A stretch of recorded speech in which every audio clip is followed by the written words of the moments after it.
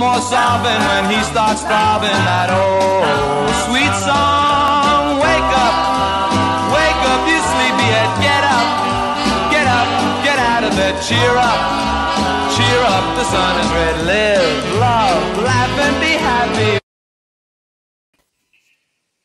Welcome to the first episode of 2022 of the Red Robin podcast with special guest Kris Welham. Kris, it's great to speak to you, and we're going to get to you in 2 minutes or so. But Chris Johnson, the other Chris that we're not that bothered about, it's our first one with our sponsors, mate. In it, obviously, we announced it a few days ago. Budget Tyres, 360 Chartered Accountants.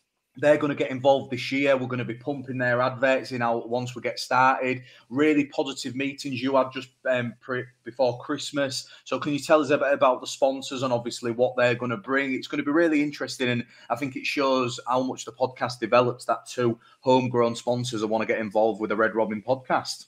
Yeah. So 360 Chartered Accountants, obviously quite a renowned local accountancy firm. They pride themselves on being a little bit different, and the big backers of grassroots sport, and also big backers of Hull Kingston Rovers. So delighted that we was able to get them on board. They saw a lot of value in the work that we've been doing with the podcast, and they was really keen to back us with it. So it's great to have them on board. And Budget Tyres Auto Centre, Paul and Sue down there are big backers of Rovers as well. I think Chris goes down there and gets his tyres fixed. They was telling me, they do everything: tyres, MOT, servicing, and again, they was really keen to get on board. So what's been great is that they're really good people, both at 360 and at Budget Tyres Auto Centres. So our listeners, our viewers, we'd urge you to get in touch with them if you need any accountancy, if you need your tyres doing, an MOT on your car. You know, they're supporting us. They're not only supporting us, they're supporting the club. So any way that we can help them, and any way that you can help them, will be greatly appreciated.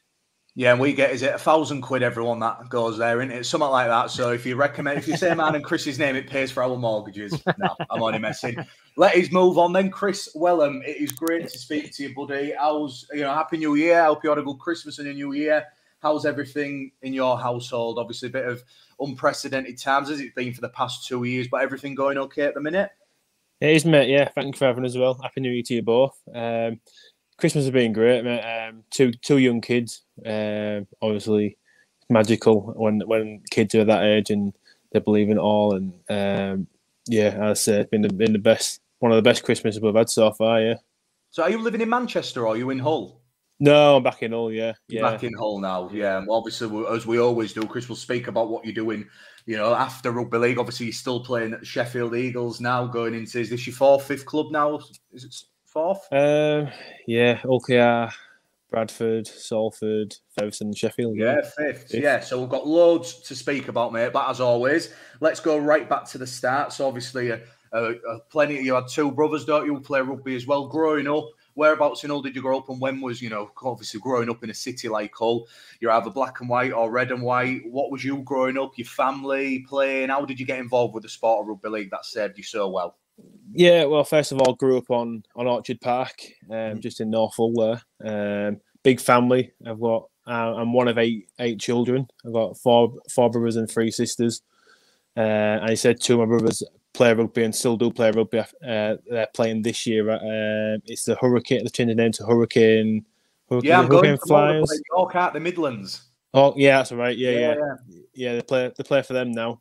But I mean, growing up and starting rugby, I was always a football player until probably about 14, 15 years old, and it was only by chance I started playing rugby league. It was at school. The school rugby team was short of numbers one time, and the teacher there asked me if I'd just fill in. I played a game and enjoyed it, and since then never looked back. Started playing amateur for Mighton Warriors. Played there for about 6 months, and then I got picked up by Hull FC at the start of it all. What age was that when you signed for Hull FC? That was my last year at school, so I'd have been about 16, 17, yeah.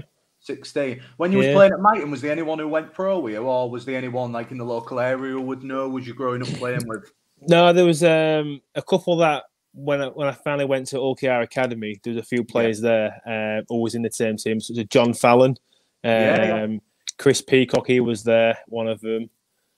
I'm sure there's one more, but I can't remember his name. There's only a couple from Mighton that I say because I started very late playing rugby. I didn't really, and I only played 6 months at Mighton before I got picked up and got put in an academy. So I was fairly new to it all. I didn't really know many players or who was good, who was getting picked up in academies and stuff. So I was a new kid on the block sort of thing. Yeah. Yeah. And at the time you was at Hull, when did the move to Hull Kingston Rovers come about? Because obviously we was in the Championship. Sorry for interrupting, Kris. We was in the Championship at the time. When did you know your time with the Black and Whites was coming to an end, and how did that move to East Hull happen? Because obviously we was gone pro only just though with the new era of Morgan, Neil Hudgill becoming chairman. It was quite exciting times. When did that happen for you? Yeah, I played about a year, maybe not even that, for Hull FC, and I played a handful of games, but I just got the sense when I was there that they had the sort of favourite players, and I was a new kid, I hadn't played that long. I didn't feel like I was getting a look in, and I said that for myself, it felt like they had a few favourite players and key players, and I just thought the opportunity came for 𝐂𝐴𝐜𝐸, and that's what I would do if I want to come across the river to them, and I thought I'd have a better chance applying myself at 𝐂𝐴𝐸 than I get my nose in at Hull FC, because I said it seemed like they had the favourites now. I wouldn't have a chance there. Yeah, you said you'd only been playing for quite a short amount of time, Kris. Was it your physical size what you think they was interested in, or did you have just natural skill, or was it a combination of everything? I think a bit of everything. Yeah, I'm one of them kids that any sport I'm really competitive and I like to do my best, and I always seem to be quite good at it. If you put a new sport in front of me, I'll pick it up quite easy and go along with it, and probably be one of the best players at it. And so I think it being a new sport, it was new to me, exciting, and I picked it up really well. And I just fell in love with it. Yeah, didn't look back.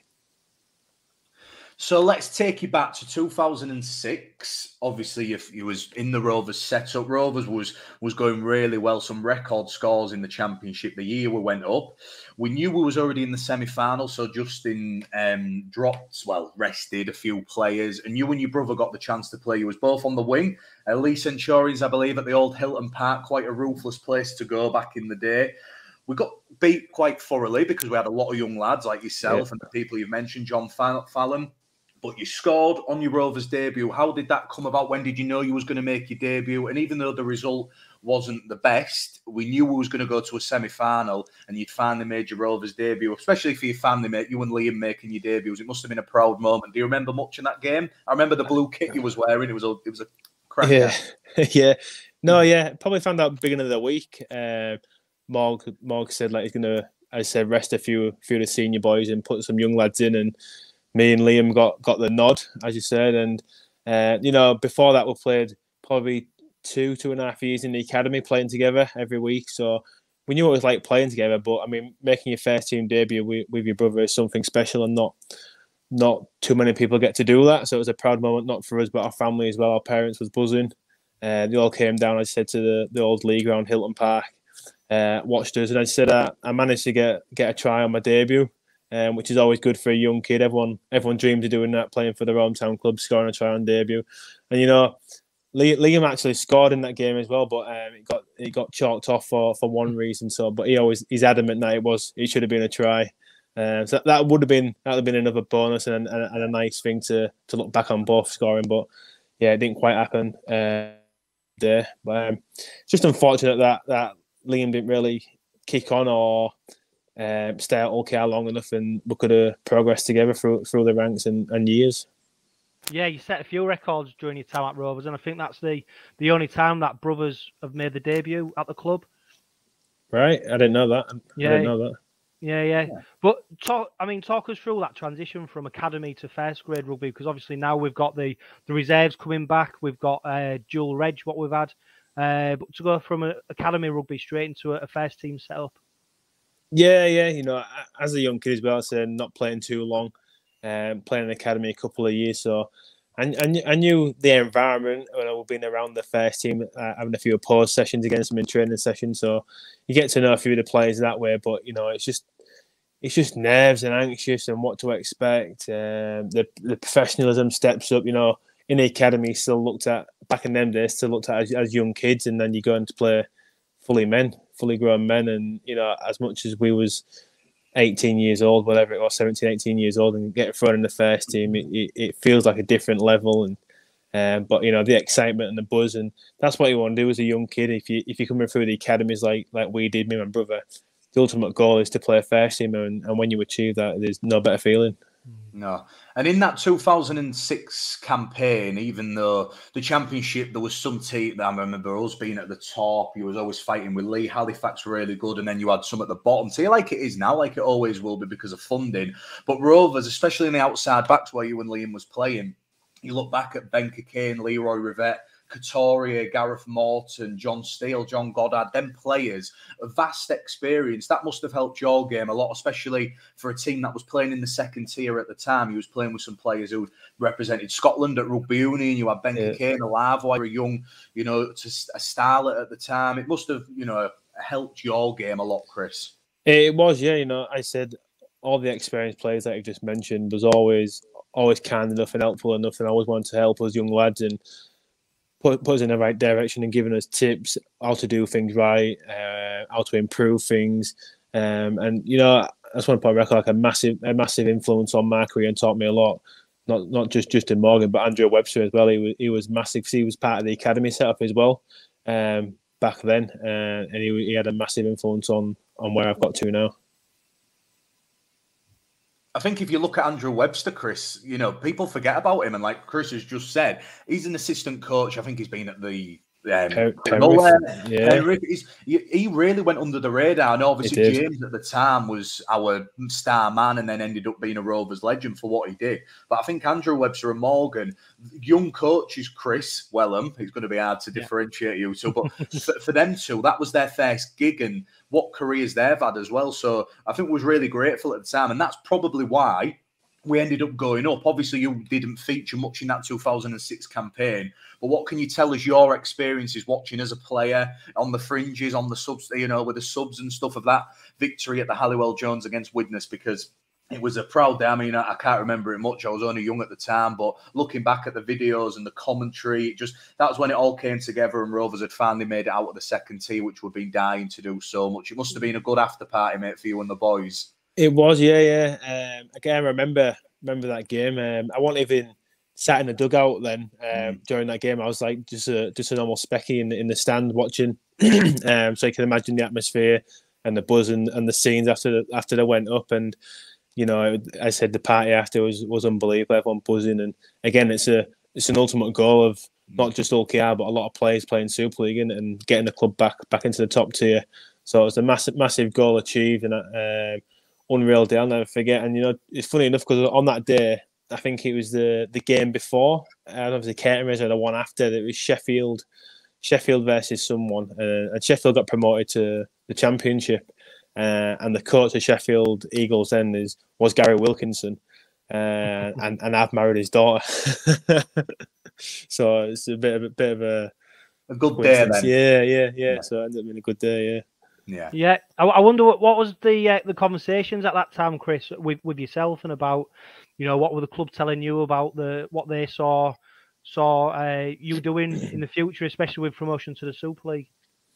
Yeah, you know, they was really keen and insistent on me staying there and be part of it. And, you know, what young kid wouldn't? You know, it's been promoted to the Super League. You're playing for your hometown club. It'd be stupid of myself to say, nah, no thanks for the offer, but no. You know, so they was really, really keen. Me being a local lad, they want a lot of local lads to play for 𝐂𝐿𝐴. And, you know, during our time, we did have a lot of young lads such as Jordan Cox, Liam Salter, Aaron Ollett. There was a load of Hull lads that was playing for 𝐂𝐴, which was good and what Justin Morgan and Hudgill wanted. So going into Super League, you scored on your Championship debut, scored on your Super League debut. We must have thought it's easy, this first team, lad. Yeah. When we in Super League, when you played against Wigan, again we got beat, but was it the last game of the season or the second last? We knew we were up, didn't we? Yeah. For you making that Super League debut, how was that 2007 season for you? Did you feature predominantly for I don't remember you going on loan. Was you mainly with the academy again, and then obviously got your chance in Super League? And scoring against Wigan. It must have been a great achievement, mate. And obviously, that's when you really started to, think, this is what I'm going to do for my job now? Is that when you realised, God, it's quite serious. I'm playing in Super League, playing against Wigan, one of the best teams of any, Northern or Southern Hemisphere. It must have been a good day again. Yeah, it was, mate. Yeah, I said playing for Hull Kingston was a great achievement, and even making my championship debut was something that I dreamt of. And once I got promoted, the ultimate goal then was to get my foot in the door and have a game, play a game of Super League. And it came against Wigan towards the back end of the year, which again it was just a different level, compared to the championship. But managed to sneak over, as you said, for a try. So again, another proud moment for myself, the family. And I just remember during that game, I got absolutely whacked, I think, by Trent Barrett. And I thought, bloody hell, I'm going to get this every week. So that was the downside of it, looking back on that. But, that the year after, I think I played probably half the season, a lot more games than I did. So, that 2008, I think it was probably my breakthrough year. And that's when I really kicked on and played a lot more games. Yeah, and if you look at that, I was going to say, if you look at that 2008 season, I mean, some of them games were absolutely crazy. Some of the scorelines, you look at how many points were scored, how many points were shipped during that season. It must have been, exciting for you being an attacking player, but also you've got your responsibilities in defence as well. How did you adapt between your defensive responsibilities and your attacking go forward? Yeah, I know I never shied away from this, and I always say I was a great attacking player. I was very average in defence. I was always all about attacking. I loved the ball in the hand and scoring tries, and defence. I needed a lot more improvement in defence. I want the best defender. But I was an attacking player. Loved being on the ball and scoring tries, as I said. So it was part and parcel of the game, and I got away with a lot of it with players in and around me. Yeah, and you mentioned how good 2008 was for you breaking out, but you look at 2009, injuries, awful injuries to Webster and Chev Walker. That Chev Walker one breaking his leg, horrendous at Headingley, wasn't it? But for you started 32 games. Rovers finished 4th. We got to the semi-final. We lost against Leeds, and then Wigan eventually, was quite close to getting to our first grand final. That was when you look back and with San, Galea, you had your Newton, Scott Morrell, people like Fitzhenry and yourself, Briscoe, the list goes on, mate. Yeah. I remember that season, I remember getting beat in that semi, but that was when we thought, do you know what, this team can probably go somewhere. Do you remember it just probably similar to what Rovers have just done in 2021? Not the favourites, very much the underdogs, play a bit free lib, very structured in some way, but then just off the cuff whenever they want to be. And that's what probably worked. And some of the teams, I was looking at some of the fixtures when we was doing a bit of research on you earlier. The teams was beating Warrington away, Saints away. Yeah. Unprecedented. That must have been a great time. And is that a really tight group, group of lads? You look at, there was a lot of Hull-born lads as well who was coming up and through the ranks, and a lot of experience there. That was a very good season. It was, mate. I'd say that was probably the best season, barring the one that you just had now. Probably Hull Kingston's best season in terms of where they finished in the league and how far they got. And you just mentioned all them players. Great, again, senior, experienced players, probably international players as well, such as Sean Briscoe. Bringing Ben Galea, Clint Newton, Mick Vella, them kind of players. They really brought that Australian professionalism with them and what clubs of there do and expect, and they brought it into Hull Kingston, and it really changed the dynamics of the players and the staff, and really brought that extra level of professionalism at the club. And I think that really took us that one step further, and was a big part of why we went so well that year. Yeah, I was going to ask you about players like Ben Galea and that, and when they come into the club. Like you said, you was relatively new to rugby league when you signed for FC, and then obviously came across the Rovers. Did you ever get sort of starstruck, or was they just the next sort of lads in the camp, and you just got on with the job because you weren't really that bothered about who there was? Yeah, especially the Australian players, because I say we've been new to rugby. I never watched any Australian rugby. I didn't know who anyone was coming across there. The English lads I knew who there was. So Australian lads, I want starstruck or anything, but the way they conducted themselves and as I said, the professionalism they brought was a completely different level to what us English lad was like. So as I said, that really bored as well. But I mean, I don't think I was ever starstruck by anyone. You know, I was.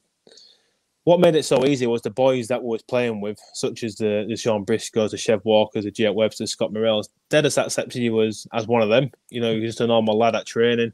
You're part of the team. You're part of them. And so it was never like, oh, because I've played international, I played X amount of Super League games, I'm better than you. You know, everyone was the same, and it was great to be around. Just before we go on to anything else, Joe, Scott Morell, Chris, what was he like? He does listen to these as well, so be careful what you take, because he's got quite a mouth on him, as you know. We've had him on this before. Absolute menace. He just messing around all the time, pranks all the time. Even now, you know, like when I've been playing for Bradford in Championship and Featherstone last year, when we're playing against Scott, he's just constantly harassing you, calling you a ginger so and so, and you shit and all stuff like this. It just doesn't stop. Shut up, Scott. Let's play rugby, but it's just constantly at it, and that's what it's been like throughout his full career. Yeah, I remember Chris when was in the Championship. Do you remember that hit he did on 𝐂𝐜𝐿𝐴? I think he made about 3 tackles and did 5 runs, and every single one of them was at 𝐂𝐜𝐿𝐴. Yeah. But, he's a true character. And again, before we move on to our next question, remember, guys, if you've got any questions, if you're watching on YouTube and Facebook Live and Twitter, thank you as always. Retweet and share, and ask Chris any questions, and we'll do them in between our conversation.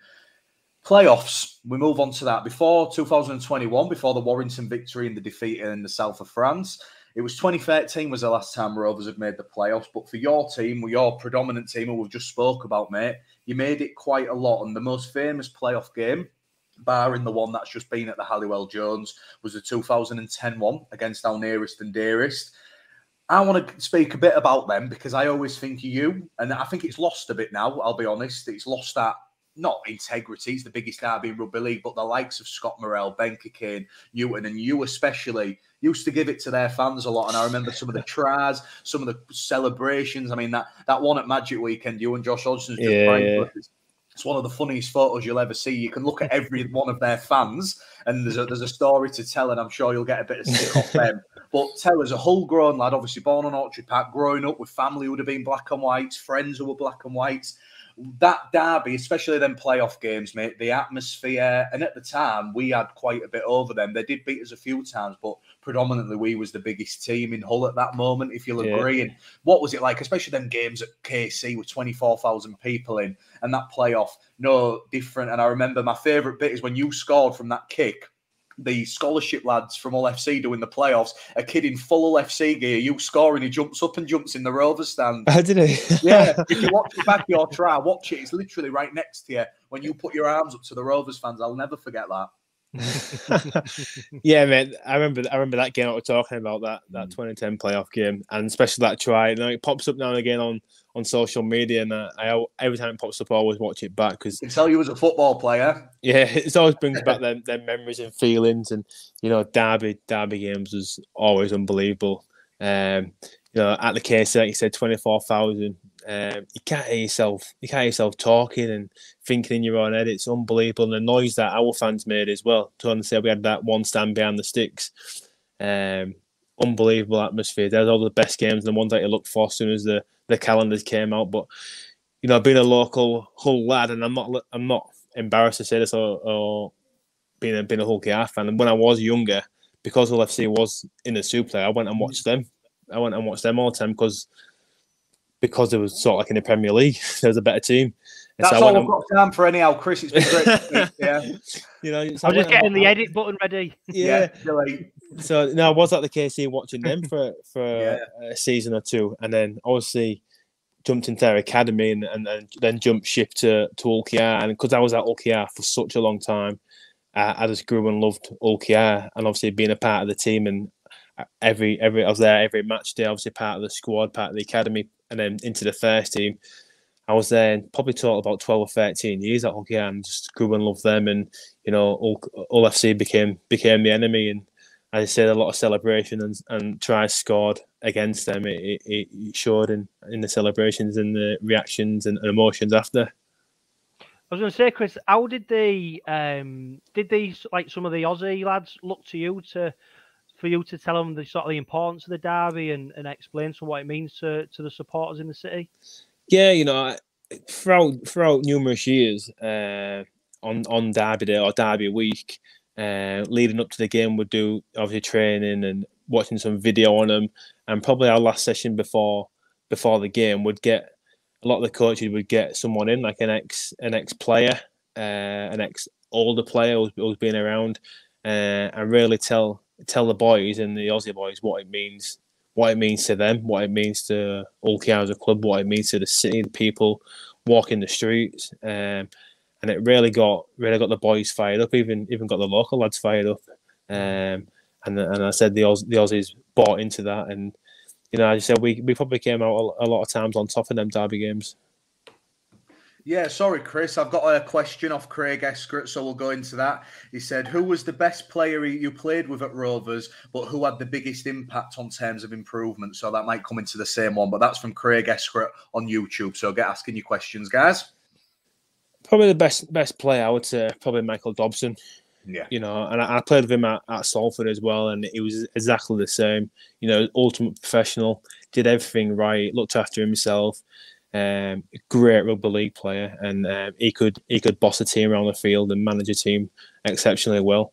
And he did that at 𝐂𝐚𝐫 for a lot of years, and at Salford for a lot of years as well. So I would say him. I would say Dobbo, yeah. Yeah, he was a good player, wasn't he, Chris? I mean, we looked at some of the highlights, especially when you see Dobson's highlights and yours, worked very well together. I remember his little show and go. You benefited a lot from that. Was he probably, again, that best player? Just he could just create some out of nowhere. He had that spark, didn't he? And for a kid who'd, you know, not been known in the NRL, he came over. Yeah. You look at them players, but Dobson up there with one of the best Rovers have probably ever seen for skill-wise. I mean, we just watched him and adored him from the stands, but he digged us out of some holes, didn't he? Especially your side as well. You scored a lot of tries from Dobbo. Yeah, mate, he was unbelievable. He could play, could show and go. He could kick the ball unbelievably as well. Great with the boot. And he'd bring out the best in players, because if you messed up or made an error or whatever, he'd be into you. He'd scream and tell you off. So he was really on edge not to let him down. And that's what he wants. That's what brings the best out in everyone. If you're getting bollocked and told off by your teammates, it means a bit more, hurts a bit more, and you don't want to do it again to let them down again. And you know, that's what Dobbo did.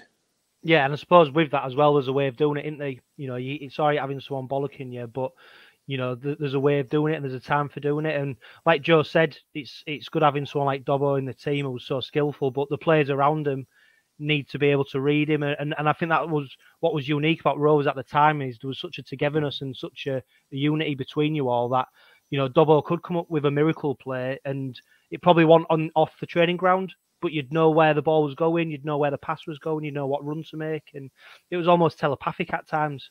Yeah. Again, that comes with, I said, the togetherness of the squad and the professionalism that we had, and you know, just the great camaraderie of the squad.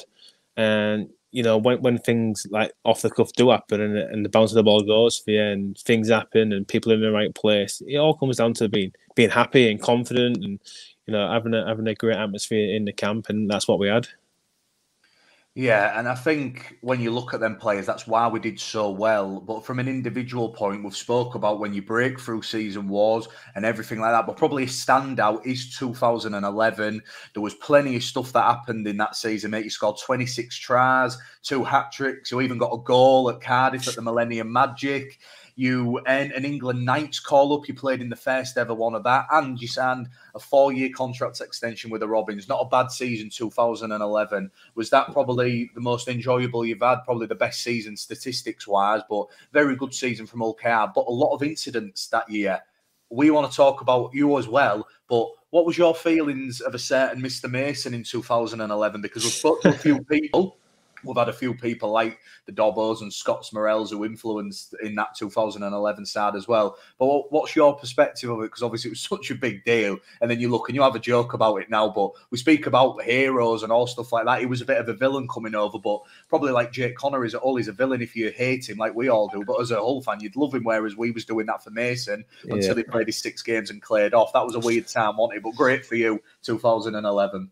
Yeah. Personally, 2011 was probably the best year that I've had. Again, stats wise, tries, England Knights caller, contract extension, everything was going right. Loved my time, enjoyed my rugby, and I was on top of the world at that time. There was no other place that I wanted to be playing rugby. That's why we signed a big contract, a long contract. But going over to Willie Mason, there's a lot of controversy about him signing, because we didn't have another thing about that. We didn't have no quota spots for him. So at the time, going back to Dobbo was injured, and we had to deregister Dobbo. I don't know if many people know that we had to deregister Dobbo and to sign Mason. And then when Dobbo was injured, the next question on that was, when Dobbo comes back and he's fit, what happens then? Yeah. Or do we deregister then to get Dobbo back on? But as you said, Mason played about six games and then cleared off. So that wasn't a worry in the end. But it was a massive player, and everyone knew who he was, the reputation he had and stuff like that. So it was massive for 𝐂𝐿, but it just didn't work out, did it? No. John, who would you have deregistered? I'm trying to think. Who was it? Who was the quarter spots? Dobbo, Newton, Galea, Ben Fisher, Vela, Blake at the time. Blake Green was here, wasn't he, in 2011? It'd have been a tough call to make for Morgs. I was going to say, I was going to say, mate, you just reel off all them names. Who did you register out there? Yeah. But when someone like Willie Mason comes available, you're not gonna sort of turn your nose up at that. But it's probably just the wrong player at the wrong time, wasn't it? I think he was doing a tour of rugby union in Northern Hemisphere, and probably looking at where he could get a bit more money, where he could. Which, as a professional, why not? It's a short career in it, but ultimately it didn't work out for him. And like Joe, I don't have an opinion, because we just didn't see him enough in a Rovers shirt, did we? No, we didn't. I'd like to get him on the podcast. He does. He's so big. He's big time, mate. He's big.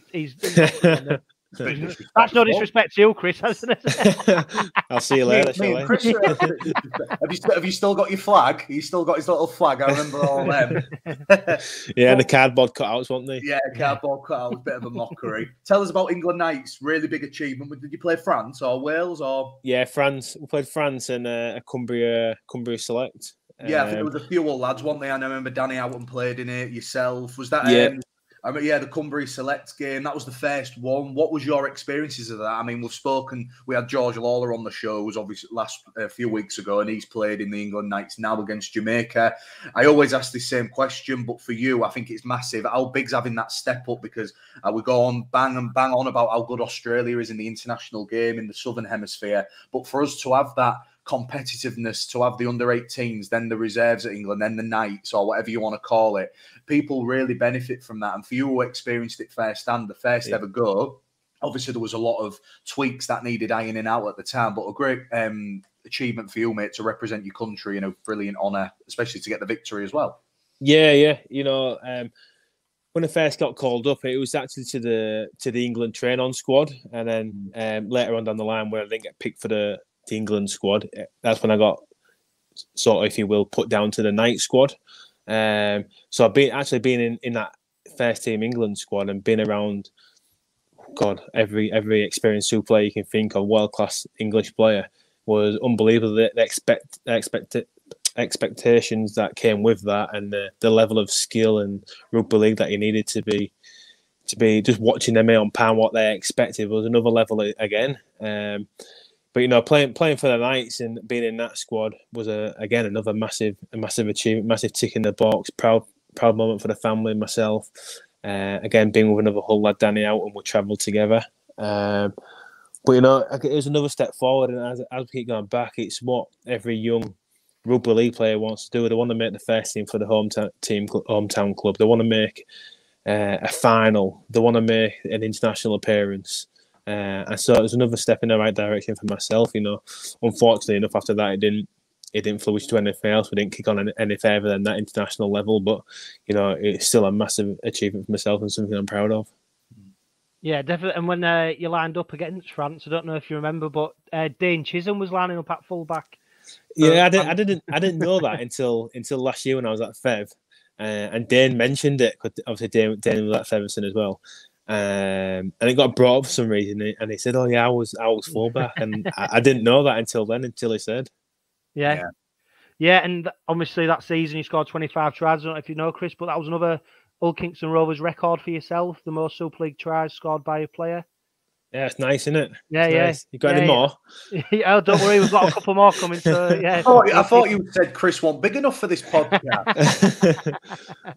Yeah, but obviously, fantastic season 2011, 4-year contract extension. You go then start the next 19 games of the new season, and then you break your leg. What was the emotions at the time, and how gutted was you probably after having such a good run of games, getting into the England Knights and starting obviously a good chunk of the season to then go suffer such a bad injury? Yeah, very very disappointed and gutted really, because as I said, I had a great year 2011, and I thought I could kick on and maybe make another step further in my career. That 2012 season, but as you said, it was not to be. Played so many games and then broke my leg, and it was a stupid break as well. I think it was early in the game. I don't think I touched the ball yet, and it was a Catalan. I think we were playing Catalans at home. It was a night game. It was raining. It was peeing down, and I just pushed in supporting the player, and he got tackled, and I went to stop, and I just slipped, and my ankle went underneath me, and it had a crack, and that was the end of it. I had to go to hospital, get an operation the next day. I've got a metal plate in my leg still to this day. So I've got the memories of it and the scars of it. And that, I said, that was my season over. That was my season over then, and I had to obviously rehab everything, make sure that the break was right, repaired, and really get myself ready for the 2013 year. How vital's rehab? Because I think if we look now, if we go to compare you and Elliot Minchella, is he a former teammate of yours at Bradford? Did you play with Elliot? No, I didn't play with Elliot, no. That was a bit thing, but obviously he did his ACL second game of the season. He's been doing his rehab, obviously, on social media now. When you did it in 2012, it wasn't that big, but we've seen the journey, all the videos on Instagram. We played Dewsbury in a friendly 2 weeks from when we're recording this now. He's probably going to feature in that. How, from your experience, was that nerve-wracking going back into that first game? And I think what I want him to do, as soon as he gets the kick-off, take it in, get that first carry, because then all the nerves will drop. How vital's a good rehab? Because you've got to come back bigger and stronger, aren't you? And I'm hoping, like you did, obviously, after 2012, that Elliot does the same, because it's a tough old journey, and I've done it myself. It's a long slog. It is, mate. It is a long slog, as you say. It's a long process. You can't rush them things. It can be lonely because everyone else is on the field training, having fun, playing games every week, and sometimes you're by yourself doing your rehab. You're in the gym by yourself, not around the boys as much because you're doing different things. But you got to do it. You got to be professional about it. You got to get it right. You can't rush things. If you try and take shortcuts and rush back, you're just going to create more problems further down the line. You might re-injure yourself. So, I would say just take your time with these things, make sure it's 100% right, and then going back to what you want to see as a fan, get the ball and take a carry and get straight back into it. And that's the best way. I remember when I came back from that broken leg, I was absolutely crapping myself, thinking, I don't know if I've got the nerves to do this and get back out there. But as you said, you take that first carry or make the first tackle, whatever, and it completely goes like your head. You forgot about it, and you're in the game mindset, and you're back where you was before you had an injury. How much, Chris, did knowing that you've got a sort of a 4-year contract in your back pocket help your rehabilitation? Did it take a bit of pressure off you and a bit of worry coming back into the first team, knowing that you've still got a good number of years at the club ahead of you? Yeah, it took a bit of pressure off knowing I had still another 3 years at the club. So I had plenty of time. I had time on my side. But again, being probably at a good age where rugby players want to be at the best at the time I was, I didn't want to be out too long. I didn't want to rush back either, as I would have said. But I wanted to be back as soon as I could. I didn't want to give other people the opportunities to pinch my spot and make that spot theirs. I wanted that centre spot mine, and I just didn't want to give anyone else an opportunity to pinch it off me or take it off me. So as much as I had time on my hands, I wanted to be back out there and on the field as quick as I could. And I'm guessing that was your first major injury that you'd suffered. It was, yeah. That's my first major injury, and touch wood, the only major injury I've ever had in my career. Been going quite a bit now, so I've been very lucky in my career so far. And from when you started, Kris, obviously till the back end of 2011, we've spoke heavily about Justin Morgan and how influential he was on you with Andrew Webster. When Morgs left and we got 𝐷𝐸𝐸𝐿 in and this new era, and you look at the signings that he made, and then you look at like what he did in 2013, bringing people, like Dixon and Caro, these unknown quantities, and a bit of a new Hull Kingston Rovers team. How was that really difficult? Because the likes of Scotty Morrell, Newton, Galea, these legends of the club, Vela, they was all leaving. We had a few halfback pairings. Obviously, Blake went to Wigan and we signed Travis Bairns. We struggled to get that momentum going. It was always one step forward, two step backwards. We'd have a really good result and then lose 3 on the bounce. And did you realise we're going through a bit of a transition period here with the style of play, the training? We've spoken to a lot of people about 𝐷𝐸𝐸𝐿. We've had loads of mixed reviews about what he thought about the Australians or the young kids. What was your experience as a Sandy in this new look Hull Kingston Rovers side, obviously, before we move on to the Chester era and your final few at Hull Kingston Rovers? Yeah, again, losing all them players who've been at the club for a few years and experienced players is always going to be tough, no matter what team or what coach is in charge. It's always going to be tough losing experienced senior players and key players of the squad. So it was a massive transition period, but I just didn't think that Hull KR, whether it was 𝐷𝐸𝐸𝐿 or Hudgill, whoever's in charge, Mike Smith, I don't know, just didn't replace them players with the same quality or experience. And that's no disrespect to the players that did come in, but it just wasn't the same. And as you said, we'd win a game and maybe lose 2 or 3, then have another good result. And, there's that consistency want there. Probably that expectation and professionalism that them senior Aussie players did bring in sort of maybe dwindled off a little bit. Towards 𝐷𝐸𝐸𝐿, he was okay, Sandy. I got an okay with him, but he wasn't everyone's cup of tea, as I say. He did have his favourites. He had players who he loved more than others, and the young lads didn't really get a fair shout or look in. It's funny because we had James Green on a few heritage casts ago, and he sort of said the same thing, but he said that 𝐷𝐸𝐸𝐿 tried to make him into like a little project and try and sort of bring out the best, but it's probably the methods that he employed that players didn't react to. And did you find that he sort of, I think Morrell said as well, Joe, didn't he, that the Hull lads or the local lads he seemed to shunned out, or he's quite abrasive with, and if your face didn't fit, you was pretty much, you want in his thinking, and he was pretty much put to a side. Yeah, it was like that. I don't think he was completely honest, or he was good on man management skills. Instead of just being honest and saying to a player, "Look, like you're not playing this week for whatever reason, whether you weren't good enough last week or I want to change the team." He would beat around the bush a little bit and give you daft excuses why he's not playing you, and that was to a few of us Hull lads as well. I was part of that as well. But another thing that a lot of players didn't like about him, he would never switch off about rugby league. Every time you saw him, you walk past him in the corridor, it's always rugby. He'd never stop and say, how's family back home, or what he got on this weekend. And it was just constant at rugby. And for some people, it's too much, and you need that little break now and again. And just a different conversation would be nice. But Sandy, he was obsessed with rugby league. I'm guessing at the time as well, Kris, you'll have been sort of one of the more senior players with the amount of years that you'd been at the club and the experience that you'd garnered. But you'd have still been quite young as well. So how was that sort of dealing with that, being sort of one of the most experienced players at the club in terms of how long you've been there, but also being quite young yourself? Yeah, it was a difficult thing to really take or understand, really, because I was young, and I say I've been at the club a long time, but some of the players that was coming in or had been in or after me, or I was a part of the squad, was they played a long time, probably played at a higher level than me. There's a lot more experience than me, but I felt like it was Michael, not Michael, but I'm the boss and stuff like that. But Hull KR was me. I'd been there that long.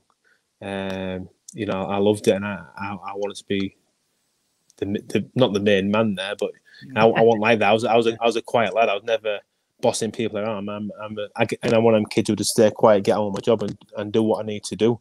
But because I've been there that long, I was the most longest serving player there at the time. I just want to be a part of everything. So, Joe, just before you go then, so after saying that then, Kris, how did you get on with Travis Bairns? You know, I got on with Travis fine, to be fair. You know, I didn't hang around with him outside of rugby. You know, he had his own little, you know, the sort of Aussies little sit together, and he loved like having a little drink now and again at a weekend after game and stuff. And you know, I'm the complete opposite. After a game, and I'll go home and chill out alone with a wife and kids.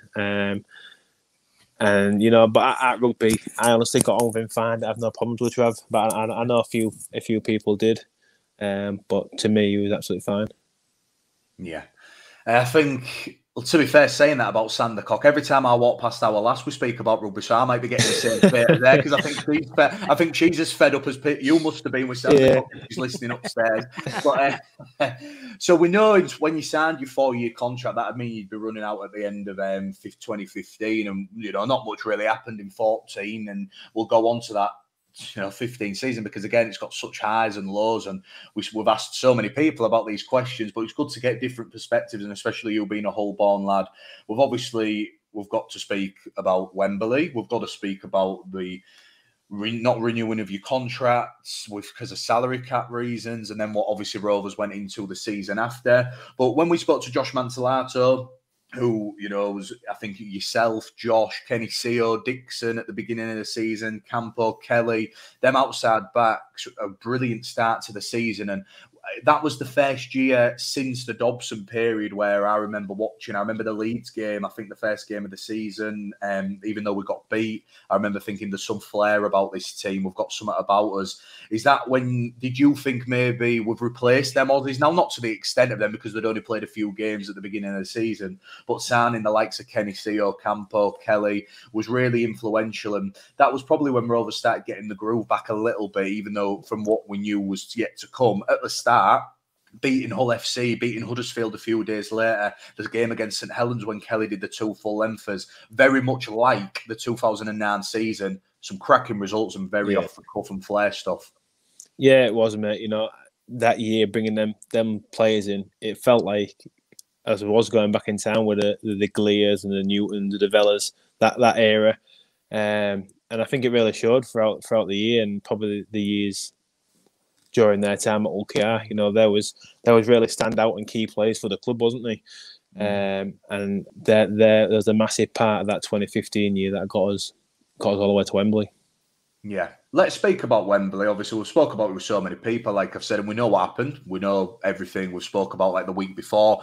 Mantellato said about really bad preparation. Obviously, it was such a hype. That semi-final, for Hull-born lad, for playing that atmosphere, probably the best atmosphere I've ever seen at a Hull Kingston Rovers game. Even though it would have been your final season, and we'll speak about that soon, that semi-final for the likes of the Hull lads who were there, you know, you, Salts, even the kids like Sonny Esselmon, all them boys who have come up through the academy, that was a very, very proud day. And obviously we know what came, but what's your thoughts on that Challenge Cup run? Because it all went well, and then obviously we know we probably didn't prep the best, and there was a few things went wrong leading up, and we came up against a very, very good Leeds side. But to represent your club at Wembley, forget about the result, forget about whatever happened on the day, to say you played at the National Stadium for Hull KR must have been a very, very good achievement. And obviously we know it didn't go well, but tell us about your day. No, yeah, mate. Again, that semi-final out at Headingley, atmosphere, as you said, as you mentioned, was unbelievable. And I just remember being nervous, like even throughout the game, like even when I was playing, carrying the ball, tackling, just nervous completely throughout the game, because I was so desperate for us to win and to get to Wembley. That's all I ever wanted, you know, to get there with Hull KR and be part of some more history. And so that game I was absolutely nervous, but as soon as the final whistle went, and obviously we was there, unbelievable feelings. Again, proud for the family and myself, fans going mad, all the boys celebrating, some people crying, you know, just you just realise how big it is, how big of an achievement, and what it meant to a lot of people. And you know, I said, getting to Wembley and actually being there, walking out. I would say, despite the result, it was unbelievable. The full week leading up to the game, preparation, as you mentioned, wasn't great. But you know, getting a send off from the stadium, leaving the city, from Craven Park all the way out, we made about, I don't know, maybe about 20 or 30 stops on the bus on the way out, just saying thank you and waving to people, families there. It was the best week of rugby I've ever had. So where do you think it went wrong on the pitch then? When the referee, when a free kicked off, those whistle. No, you know, I said we came up against a red hot Leeds side. Yeah. Things didn't go our way. We had a few dodgy decisions and dropped balls, and you know, people wasn't 100% at the best. You know, probably to beat a Leeds side in a final, you need all your squad to be probably 8 out of 10 players. You know, rated 8 out of 10 to really compete and be there. And you know, on that day, sadly, we wasn't nowhere near where we should have been, and didn't give a good account of ourselves, which was really disappointing and upsetting, because obviously being my hometown club and the club that I grew up from the academy all the way to the top, it would.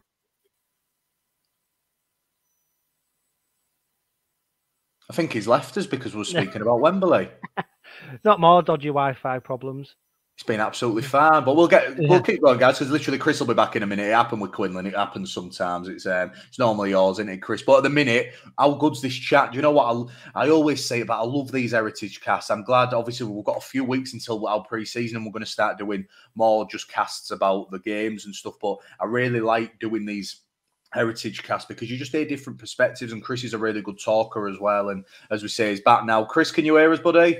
I can, mate. Yeah, I don't know what happened there. Did you kick me out? We thought you had enough of me. On about Wembley. Well, to be fair, I wish I could have done that at Wembley. Yeah, I know. We did Adam Quinlan about 2 weeks ago, and this happened about 3 times. I mean, we just had to keep rolling and rolling. So we'll try it. But at least Adam. I was going to say, at least Adam Quinlan was halfway around the world. I think Kris is only on Old Road.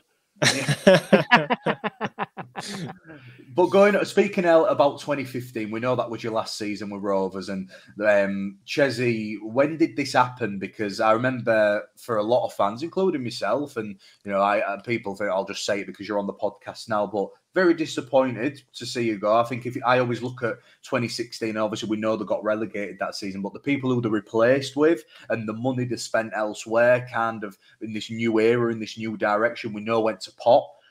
It must have been tough. It must have been tough, and it's you know, not the nicest subject to talk about. But when did you know your time at Hull Kingston Rovers were up? And initially, how did you deal? Because it's been part of your life since 2006, nearly coming up to a testimonial. And it really put a dampener, especially with losing a few Hull lads as well that season. Then we ended up losing like Salts and Benny a few years later. It was kind of that first Super League team, and that them heroes who would seem was slowly fading away. And I remember when you left, you know, a lot of sad people in the East, North, and West Stand. Yeah. Tough for you and your family. Yeah, mate. I was absolutely gutted. I never thought it would happen. And that's not me saying I was too complacent. I thought I'd be there forever, but I really wanted to be. But you know, beginning of that 2015 season, before even we played a pre-season friendly, I got told at the beginning of the year that I wouldn't be needed. I wouldn't play for Hull KR again. I don't get that year. Sorry to interrupt, but what about if you'd have gone on and been a standout player, scored 30 tries, played for England? Do you know what I mean? I don't get how you can make them decisions so early, and I always think that about Australia. Sorry to butt in, but like we know Josh Hodgson's already going to play for Parramatta next year. He might rip it up again, but he's already sold. I think it's such a tough, it's a cutthroat business, isn't it, mate? It is, mate. Yeah. And as I said at the begining of that year, I got told that I wasn't going to play for Hull KR again, and I can go on loan this year if they've got something sorted for me. And I just turned around and basically said no. I said, I'm not going nowhere. I'll stay in. If you're not going to play me, I'll train. I'll train my hardest, and I'll try and get in the squad. But I ain't going nowhere. I want to stay here. And they said, right, well, do what you like. Then you're not going to play here. And you know, be all and end all of it. I think I missed 2 or 3 games that year, and I played every game of the season. We got to Wembley, so another great year. And before the Wembley game, and probably a week or 2 weeks before that, I got told, "Oh, we want to keep you now. We'll offer you a contract." Yeah, that's what I was like. Yeah, I want to offer you a contract now. It's like, all right, yeah, sweet. I mean, I never wanted to leave, so if they offered me something, I want to sign it. And they said, "Oh, we'll get Wembley out of the way, and then we'll sort it out." And Wembley came and went, and I was asking every week, "Have we got something sorted?" And they kept saying, "Oh, we'll do it next week. We'll do it next week." And before you know it, you're playing the last game of the season. And I went back in and I said, "Look, we need to get something sorted." And they said, "Oh, we've got no money left now." I'm like, "All right, well, when was you going to tell me this?" And so, last game of the season came and went. There's no contract on the table no more. They've just pulled it straight away. Said there's nothing there. Me and my wife and my little girl was flying to Australia for a holiday for a month straight as soon as the season finished. So, I was in Australia, no club, nothing. Standing outside NRL training grounds, waving. Yeah. We spent a month in Australia, and I was coming home, and people were starting pre-season training again, and I didn't have a club. I didn't know what I was going to do. I thought I was going to be at Hull Kingston still, so I was really left down shit street, really. And that's when I ended up getting an agent, and Bradford was the club that took me in. So it's a very, very bizarre way of doing business, isn't it? Telling someone at the start of the season that you're not part of the plans, and then, like you say, you go and swap play 30 odd games for them, score 13 tries, featuring a Challenge Cup final. It's a very odd way of doing things. The reason at the time I think Chris Chester gave was for salary cap reasons. Is there any truth that you was one of the top earners and they needed to offload you? Maybe, yeah. I don't know about a top earner, but I was on a good wage, and that's one of the reasons why at the beginning of the year when they said they didn't want me, I kind of said, F you, I'll sit here then and collect my money, sort of thing, and I'll train and try and get in the squad. And I think they was a bit pissed off, and that's why I said, well, you won't play for this club again. And then that pissed me off more, and I was like, all right, well, I'll sit here. Sorry about swearing. I said I'll sit here, right. I'll sit here and collect my money then. It's a sad way though to deal with someone who's obviously been at the club for such a long time, and obviously you had such an affinity with the supporters as well. And this is why me and Joe were saying, we like doing these heritage casts, because when you stood on the terraces and you read the newspapers, you don't know this at the time. You don't know. No one knows really what goes on behind the scenes and stuff like that. But as I said earlier, Hull Kingston was my club. I felt like it was my club. I've been there a long time. I loved it there. I thought I'd just play my full career there, and that'd be it. And when 2015 came about, beginning of the year, I was absolutely gutted and didn't know what I was going to do or what I would do after that. Very similar to Craig Hall as well, Chris. Sorry, we did a podcast with Craig again, who really a whole legend of the club, and it's such a sad way. And we didn't know you was going to say this, and I was very similar one with Jono when Craig Hall told us how Tony Smith said the same thing to him, and it's kind of like. You just can't justify it, and you're on the podcast. But your last game against Salford, before we move on to Bradford, and then you moved to Manchester, must have been a weird occasion. You got on the track, you scored, but you knew it was your last appearance. It was very emotional. It must have been for you. And then tell us, obviously, about dropping down into the Championship, playing for Bradford, a new setup, a brand new life as a rugby league player. Tell us about the last game for Rovers, and then moving to Oddsall. Yeah. I say last game was against Salford at Craven Park, which was lucky enough for me. So I have a great send off from the fans and my family. Walking out with my little girl at the time and doing a lap of honour at the end was something I'll never forget. Getting a great send off.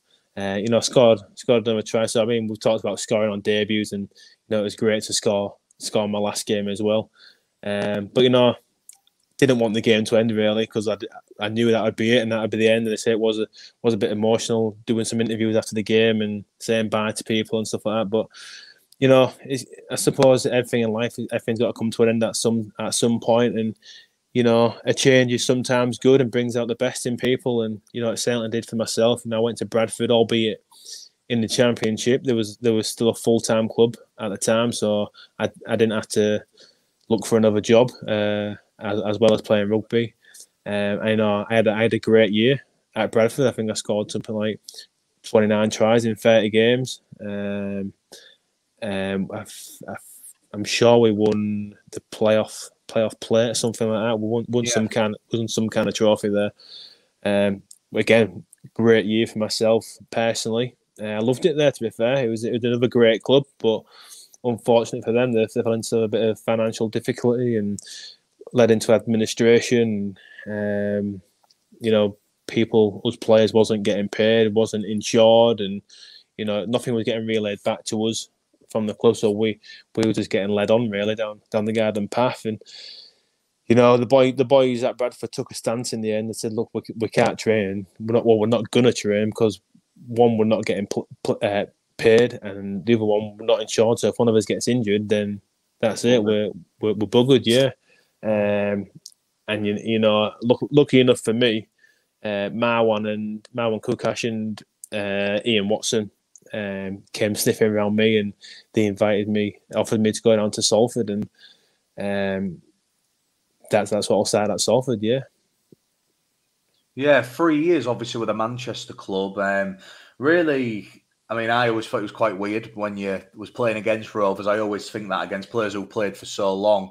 How did you find that your first game? I remember you scoring against, I think, the Challenge Cup 2019. I think we won that game, but really enjoyable 3 years. And so Ian Watson kind of transformed you, didn't you? Because your team, sorry, not you individually, but Rovers obviously went down the £1 million game. Salford stayed up.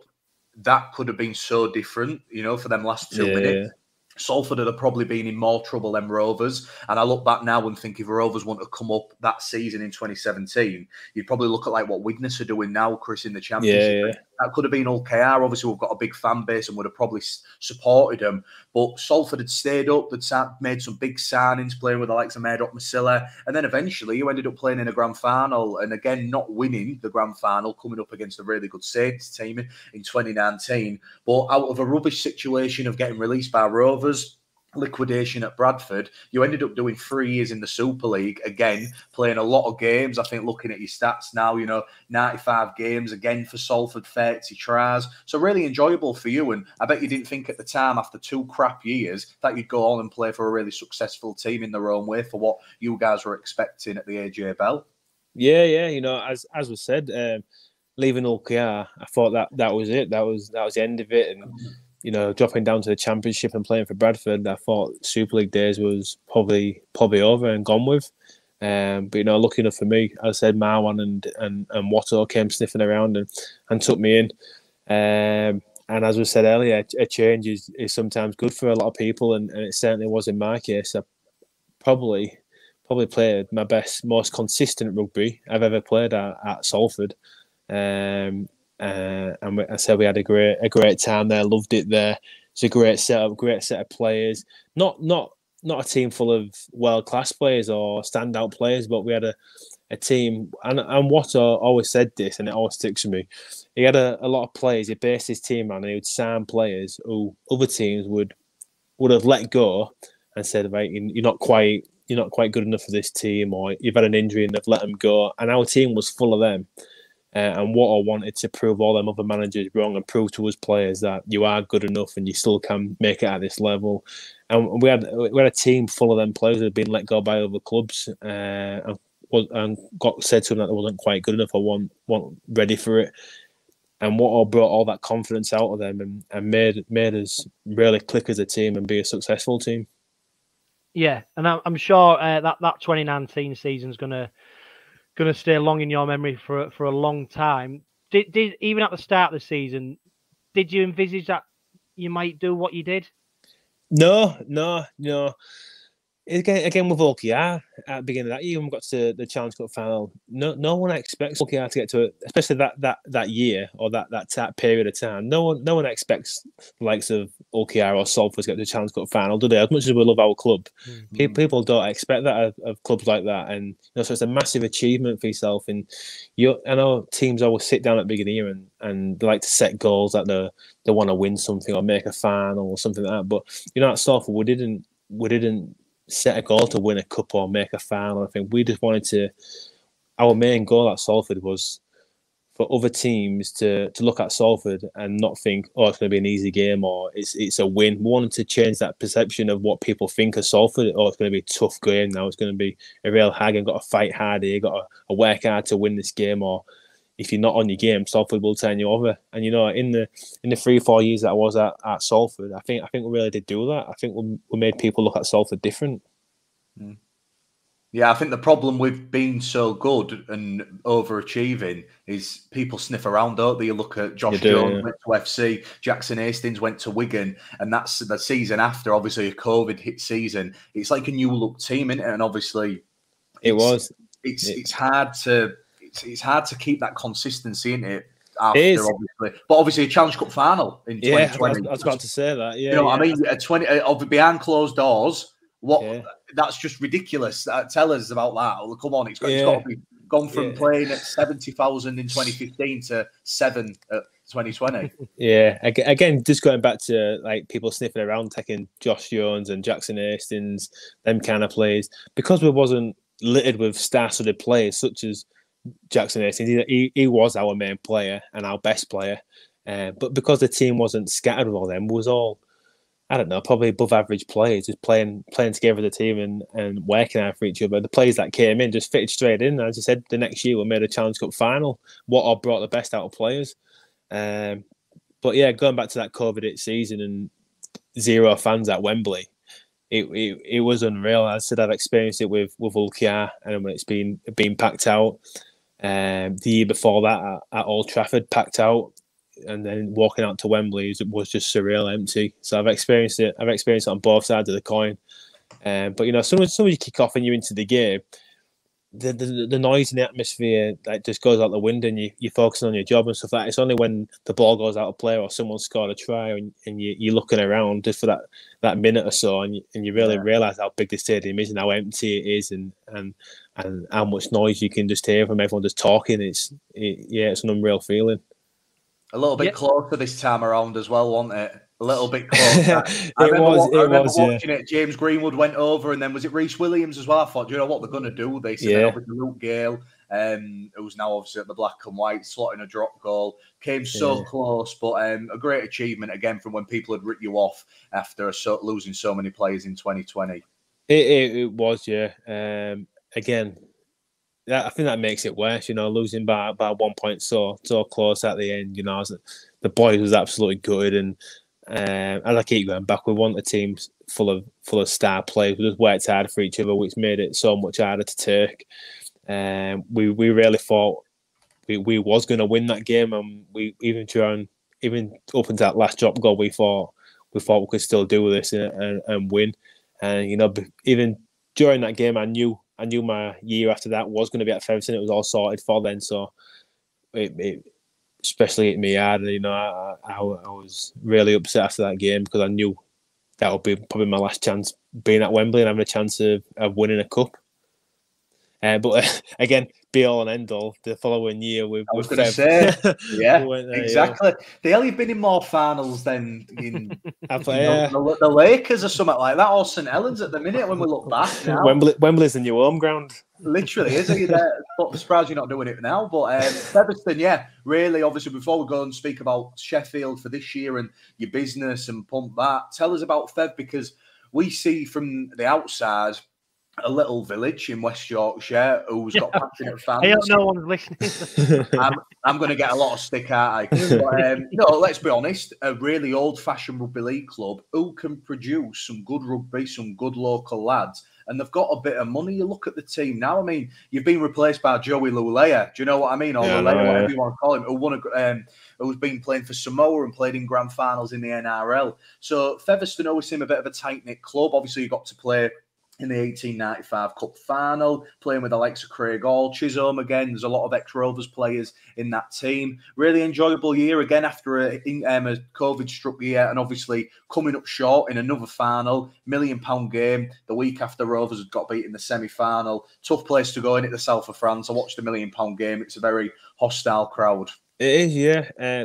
Very similar to the Catalan crowd. When their team's on top, they can create a really good atmosphere, and an intense atmosphere as well. I feel like they're really on top here, banging drums and chanting and stuff. And it was the same for Toulouse. Their fans, they've got a great fan base there, a great little setup they've got, and their fans was on top. And they started that game really well. I mean, I think it was something like 16-0 down before we knew it. And I'll give ourselves too much of a hill to climb. So again, wasn't to be our game, our day there. But I said Fev this year have recruited exceptionally well, new coach as well. And I think he'll really bring a different level of professionalism and attitude towards that team. And I expect a really big thing from them. I reckon they'll be the team that'll be up there this year and get promoted. Tell us about the transition from playing professional full-time rugby league to going to Featherstone on a part-time basis. Yeah, the transition was fairly easy. My father-in-law has got his own pest control business, and for the last 5 or 6 years, I've been working with him in the off season, getting to know it. I've done my exams and courses that I need to. So work-wise was sorted for after rugby. But the thing that hit me most was working all day, working early, getting up early in the morning and finishing late, and then going straight to training on a night. It's a different world. You don't realise being a full-time player what them part-time players go through and have to do, and then play on a weekend on a Sunday, then back out for work on a Monday. It's a different life, and you have a total newfound respect for them part-time players.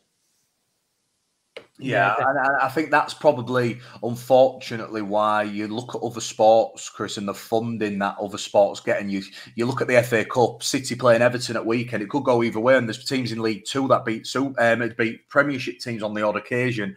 Unfortunately, in some situations in the Championship and League One, funding's such a big issue when you've got one end of the spectrum like yourself when you was at Fev, Toulouse, Halifax, who have got a bit of money, and then you're coming up against some teams who are based like university teams like West Wales, or I know they're in League One, but there's a lot of up-and-coming development teams. But unfortunately, sometimes it doesn't look the best on the score sheet because there is the likes of yourself who can play part-time, who've been there and done that, but then you've got lads who have never really played the sport at that level. It's such a weird division. It's a really exciting division as well going into 2022 with the new TV rights. There's the Premier Sports deal. Rugby, it's good that it's getting that recognition, and I'm just hoping that you don't get Cornwall in the Challenge Cup and have to travel down there. Oh, God, that would be torture, wouldn't it? I mean, going back to travelling down to Cornwall, I mean, Sheffield, I've moved back to actually playing in Sheffield this year. They haven't had a stadium in Sheffield. They've been playing away for the last couple of years, and it is going to be ready this year, but not while the end of March, I believe. So the first 6, 7, 8 games are all away. Believe it or not, out of them out of that 7 games, we've got Cumbria 3 times. Yeah. Beginning of February, January, February time. You know what it's going to be like down there, and it's going to be cold, wet, muddy, rainy, and we've got to go there 3 times. So I'm not looking forward to that. Kris, when you was at Salford, did you move over, or was you still living in Hull? No, we moved over for my first year. We lived there for a year, me and my wife and 2 children then. But my wife didn't really settle. She didn't like being away from the family. She was at home with her children by herself while I was at training and couldn't really get out. She didn't know where she was going and stuff. So she wanted to be back home around people she knew. My little girl was in nursery about to start school, so and I knew I wasn't going to be at Salford forever, and we would move back home. So instead of disrupting my little girl's school life, where we're starting in Manchester and moving back home, we just thought we'll move back home, get everyone settled, get her in school, and I'll just draw the short straw and travel for the next 3 years, and that's what happened. Yeah. How did you find it? It's tough, innit, on the M62, especially when there's a crowd. I mean, we've done it numerous times, haven't we, Kris? And we'll start doing it again in a few weeks. But the problem with Hull, every away game is at least 45 minutes away. You look at Wakey, Leeds, Cass, Dewsbury, Bev, Batley, they're all in 10-mile radius. We have to, get past goal before we even see any time for a team.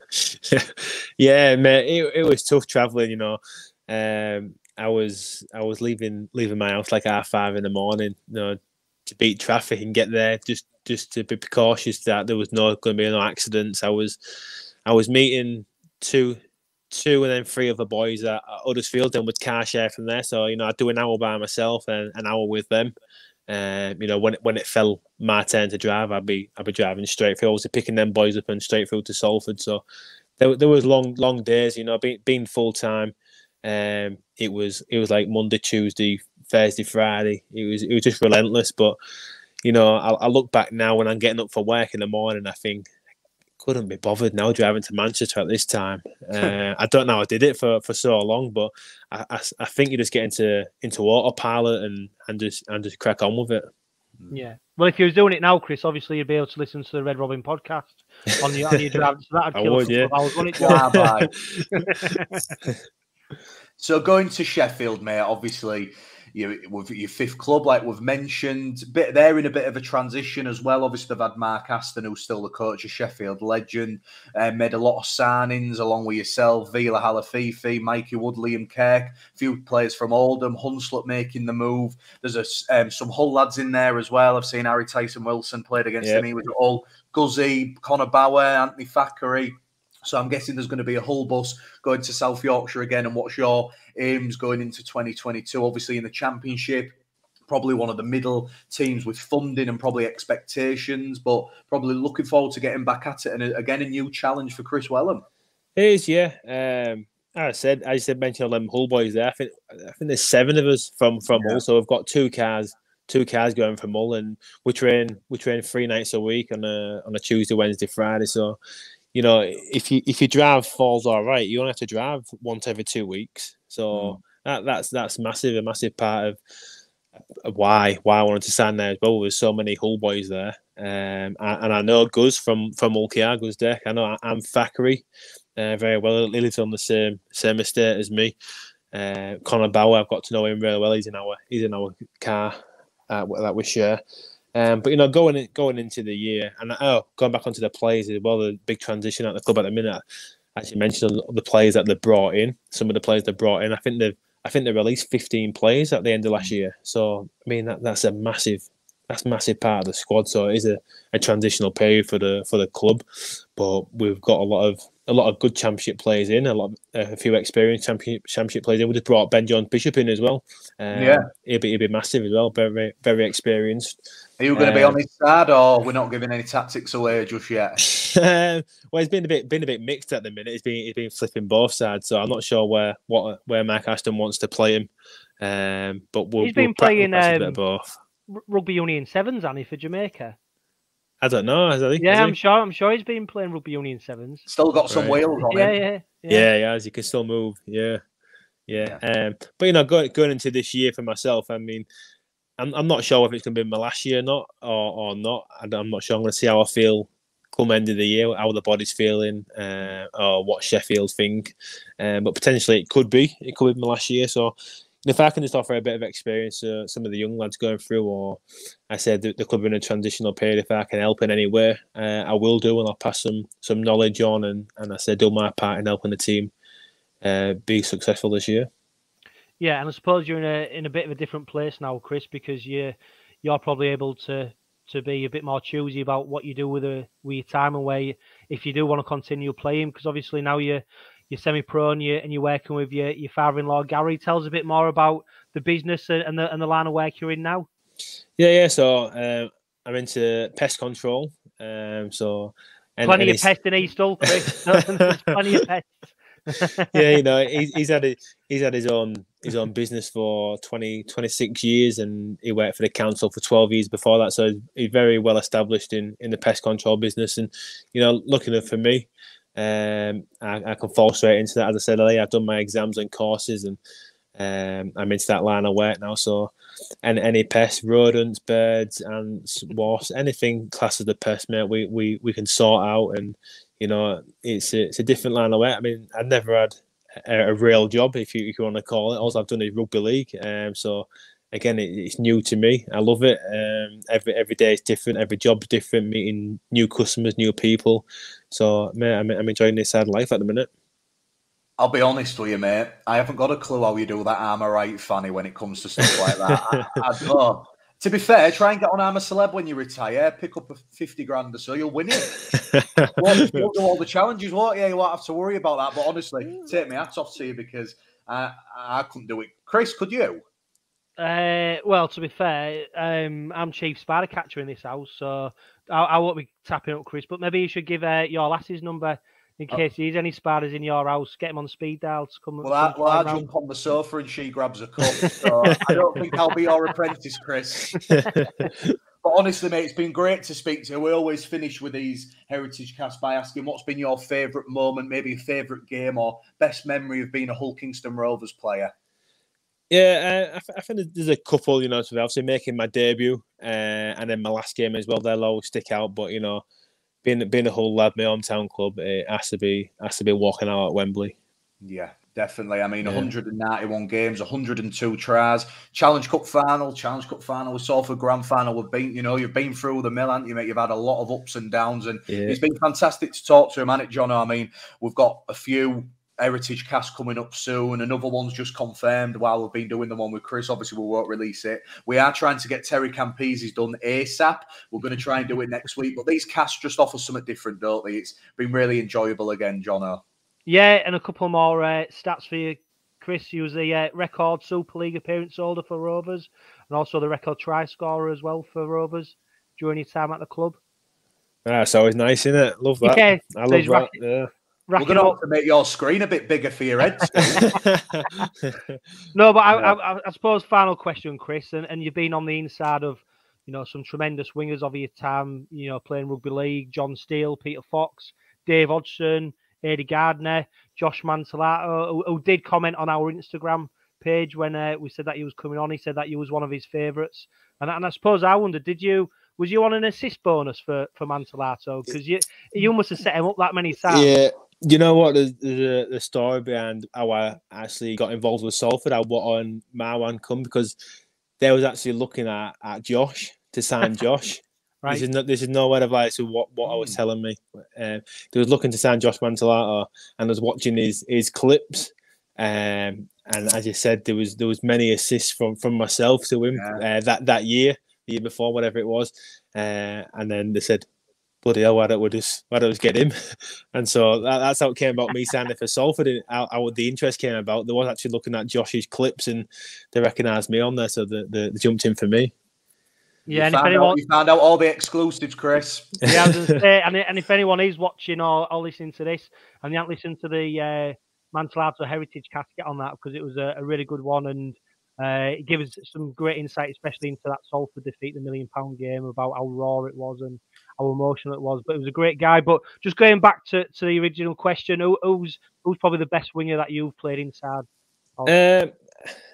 I'd say probably partnership-wise, probably and trying. I said Josh was probably the partner, but you know Dave Hodgson was unbelievable. Like his knowledge of the game and constant talking and telling people where to be, and his positional was unbelievable. He was probably the best and professional winger that I've played with. But you know, again, going back to partnership-wise and scoring tries-wise, Josh Mantellato, yeah. Yeah, Dave Hodgson's still bombing it in his yellow T-shirt, giving instructions. I know. Yeah, I still talk to Hodgio now and again. Yeah, so very well. And we've just got one question, Joe, from Abby Brown. Now she says, if you could come back to Car, would you? But I suppose we'll slightly change that. And have you ever had the opportunity to come back to Rovers? You know what? There was an opportunity when Tim Sheens was there. And it was the year that he ended up leaving. That year. 19. Yeah, that year he was interested in me, and he was talking a little bit about coming back, and then unfortunately he left for whatever reason, whatever his circumstances was, or whatever happened with the club, I don't know. But yeah, that went silent after that. But while he was there, we was talking. Yeah. Mm. Nice. Get on the phone to West Tigers. You might get a gig next year. Oh no, mate. Honestly, thank you for your time. We really appreciate it, and it's been, you know, great to speak to you. And we really thank you for giving up your time. Hey, no problem, mate. Thanks for having me.